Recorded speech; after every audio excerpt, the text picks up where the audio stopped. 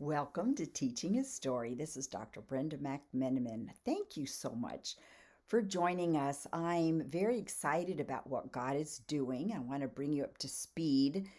Just sharing our testimony. I have been going to the same church for 12 years. I sit under a pastor who loves God, who boldly teaches the truth with grace. And as the years have gone by, he began to reach out to me about schooling. He knows I'm a veteran homeschooler and that I teach biblical worldview training. And so I began to send him some resources like Renewing the Mind. That's available at face.net. I get to teach that class. It's now international. There's so many different countries that God is moving just like he is in America. But we're in a system presently that has kicked God out of the school, kicked Bible out of the school, kicked prayer out of the school, and now we're watching that system collapse. And there's a lot of parents and a lot of pastors that are very concerned. They don't know what to do. And so there's a lot of alternatives online. There's a lot of different curriculum that you can use. It's really good. But what we both happened, we know it's the Holy Spirit, but we both had the same kind of paradigm on our hearts to create a community of believers who understood the biblical responsibility of parents to disciple their children and to create a way to help them without usurping their responsibility.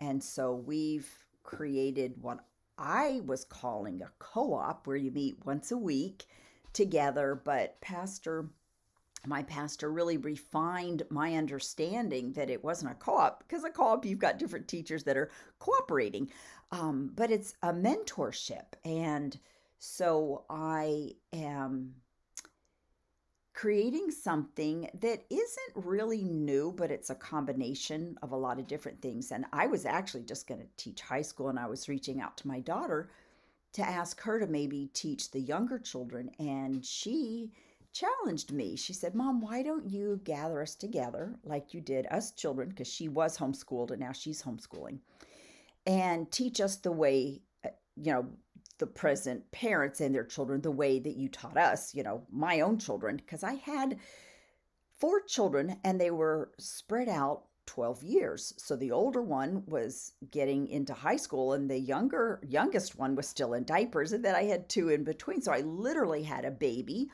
one in elementary, one in middle, and one in high school. And if you're going to try to teach 5 to 7 subjects for those older 3, it's really hard. So what I began to do is teach kind of in the middle, but assign the high school student extra work on his level, and then assign the middle school and the younger student that was in elementary level assignments on their level, capitalizing on the trivium. So I might be throwing out some terms that you're not familiar with, and I'm going to be explaining these more as I go along. But the trivium basically is that understanding that when they're in elementary school, they do very well at memorizing facts. They like to parrot things. They're learning to read. They're learning to write. So you focus on that and maybe require a sentence from them. So you're really focusing on teaching them how to write a good sentence and understand all the parts of the sentence. Then in the middle school, which is roughly 5th to 8th grade, you're teaching them how to research. You're teaching them logic. You're teaching them how to think. And then in the high school level, 9th to 12th, you're teaching them how to express themselves. This is the rhetoric stage. And so whether it's writing or speaking, so you want to do speech and debate, you want to teach them how to write an excellent essay, whereas in the middle school years, you're teaching them how to write a good paragraph. Okay, so first a sentence in the younger, in the middle, a good paragraph, in the older, an excellent essay. And that sounds so simple. You might say, wow, that's too simple. But it's alarming how many high school students I get, because I do teach high school online and in co-ops over the years I have. And there's a lot of high school students that come in and they can't write a good paragraph. They can't write an essay. And so you have to help them. And I try to do that one-on-one because it's not their fault that they haven't been taught, or maybe they just need a little more review, a little more experience.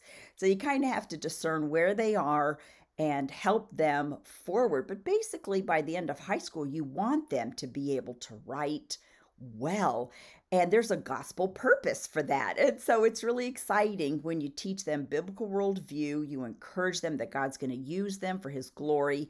And so this is the co-op, if you will, mentoring experiment that we're doing this year. So I'll be sharing more about that. I just kind of wanted to come on and connect with you again, because I know I just disappeared off the face of the earth for a couple weeks there. But the reason I did is that when we shared this concept and the fact that we're building a community to mentor parents, to disciple their children, we were thinking 15 to 20 people would show up, and 80 came to that meeting. So it took me a long time I really was intentional to call everyone, to email everyone, and then to text everyone to let them know I had emailed them. And that really took a lot of time, but it's been fun. It's an adventure. I'm so thrilled with what God's doing. So I'll be back on. I'll give you highlights. If you've got any questions, email me, reach out to me. At the end of teachinghisstory.com, there's a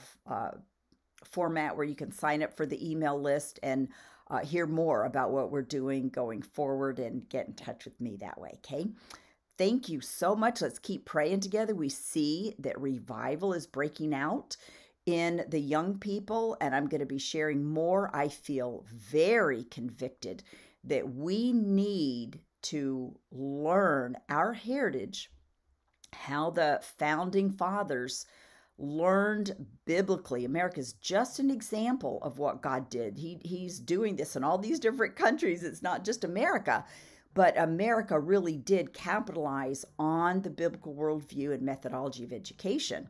So we need to learn so we can make disciples. So we'll talk more about that in the future. Thank you for joining me, and God bless you.